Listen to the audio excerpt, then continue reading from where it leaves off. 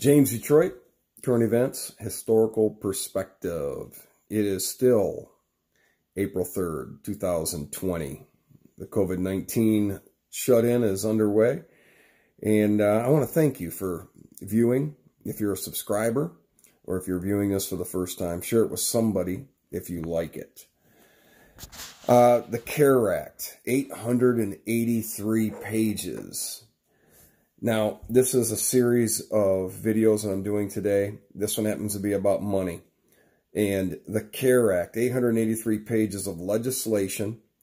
And it sounds so nice, the way they label these legislative acts, that really, like in this case, it gives permission to nationalize the system. What does that mean exactly? What system are we talking about? You know, never let a crisis go to waste to further your agenda. That's what the governing body and that the elite that's trying to take control of all of us. And I sound conspiratorial when I say these things, but it's really happening. And I want to continuously point these things out. And so Congress did not act from 2003 to 2015. There were no less than 10 commissioned reports about how there is a lack of preparedness by this nation, and yet Congress continued to send money overseas, spend it on other things, and under the leadership of the last administration, not only was our military depleted, so was our health system and our supplies, our supply chains, our manufacturing. All these things have been sent overseas. And so I'm critical of Trump in many ways, but as a private citizen, as a candidate, and as president, there were a few things that were not empty campaign promises, and bringing home manufacturing was one of the things that he talked about. So that's for another podcast altogether, being critical and complimentary of this administration. But right now, let's talk about money.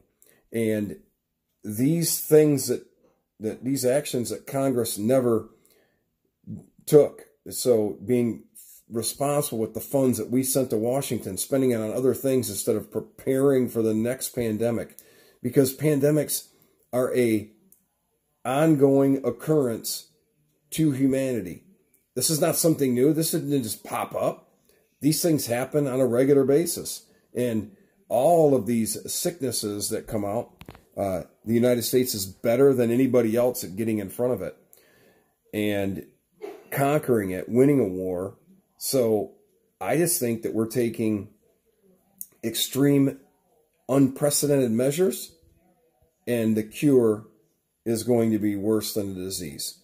But this ends up being about money. These 10 reports that were published saying we were not ready. And Fauci has been working with six presidents, and he seems like a really nice guy and a really smart guy. But how is he not yelling from rooftops saying we need more, we need more, we need more? It surprises me how much attention has been given to these people at this time to try to justify the actions that they're taking. So let's look at money. Money's been around for most of recorded history.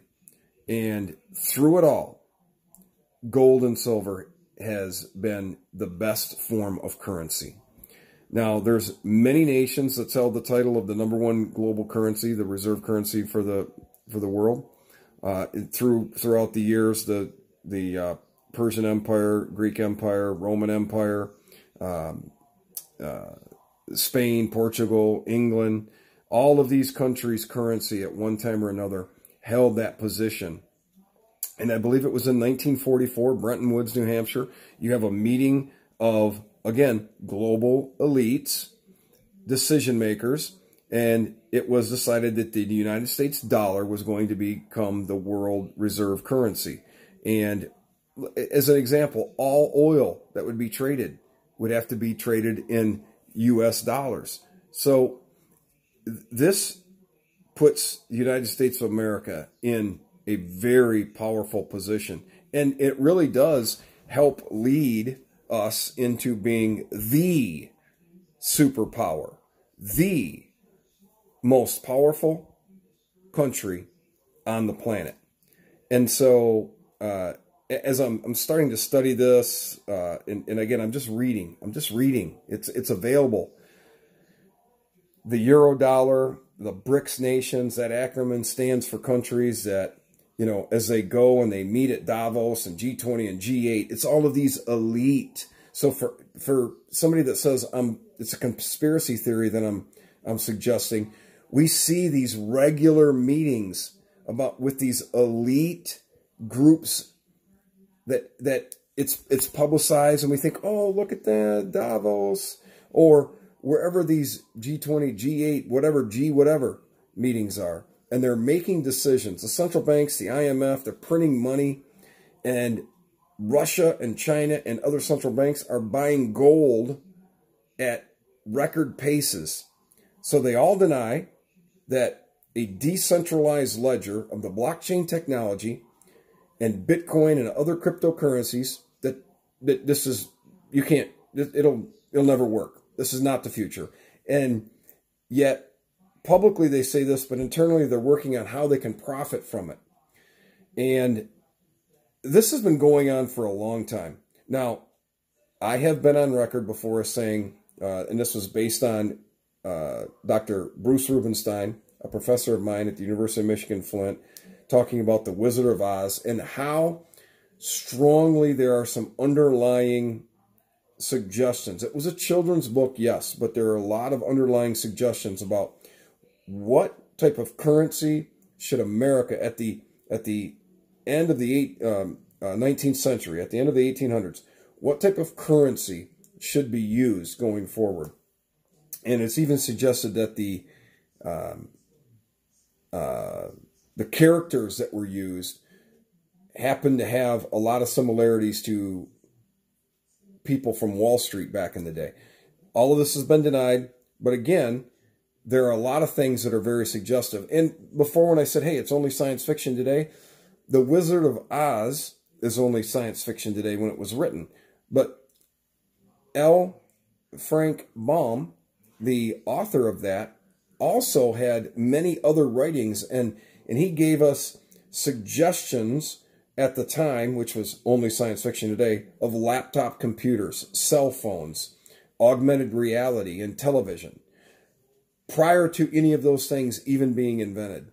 So maybe in The Wizard of Oz, there are some underlying suggestions about currency. And I do not believe that it's a stretch, because if you look at these other things that he was talking about and writing about that end up becoming reality. At the end of all of this, gold and silver, for all known human existence, currencies have been used, and gold and silver have been used in the form of currency better than anything. And now, because of technology, we have the blockchain technology, a decentralized ledger that can allow us to have a currency basis. And so the cryptocurrencies, they've been around now for more than a decade, and they're going to, regardless of what mainstream media and all of the elite tell you, there is a place for them. So most everything that we see happening, it ends up being about the money. And I think it's really important to transition our minds into understanding what is an appropriate exchange for goods and services, and what we're going to be holding on to. Because no matter what, gold and silver have never been worth zero. And in Zimbabwe and in Venezuela, we see things not able to purchase what it used to yesterday. Listen, we're going to have some more on the separation of church and state, which maybe should be the separation of corporations and state, and talking about how an intended aspect to preserve the rights and liberties of the citizenry ended up being used against us, and now how maybe we should look at that original document and utilize it to help us get back to a free society, restore some of our liberties, and act in the best interest of the citizenry. I look forward to the next time we get a chance to talk. Share this with somebody if you enjoyed it. I appreciate you being a subscriber, and I appreciate you viewing this. This is James Detroit. I'm out.